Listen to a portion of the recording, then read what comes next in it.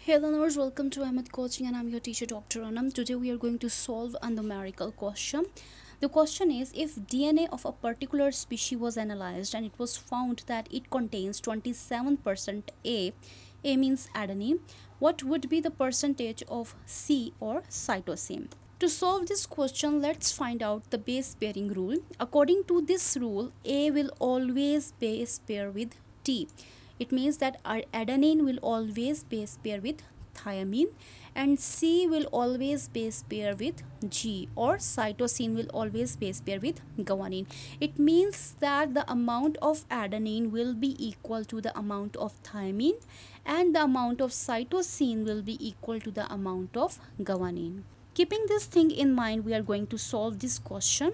We know that we have 27% adenine or A is equal to 27%, and according to the rule A will be equal to T. It means that T is also equal to 27%. If we plus adenine and guanine, we will have 54%. It means that in a particular DNA we have 54% amount of adenine and thiamine. If we plus adenine and thiamine, cytosine and guanine, we will have 100% of the base pairing. What we will do, that we will subtract 54% from the 100% to find out C and G. After the deduction of 54% from the 100%, we will have 46%. It means that in this DNA we have 46% cytosine and guanine.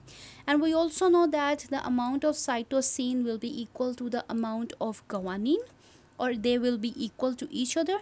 So to find out the amount of cytosine, we will divide this 46% with 2.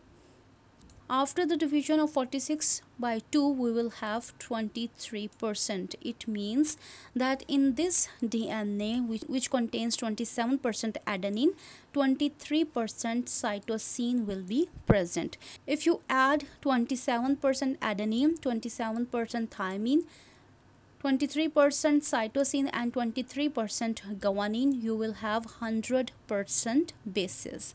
So this is how you can solve the question.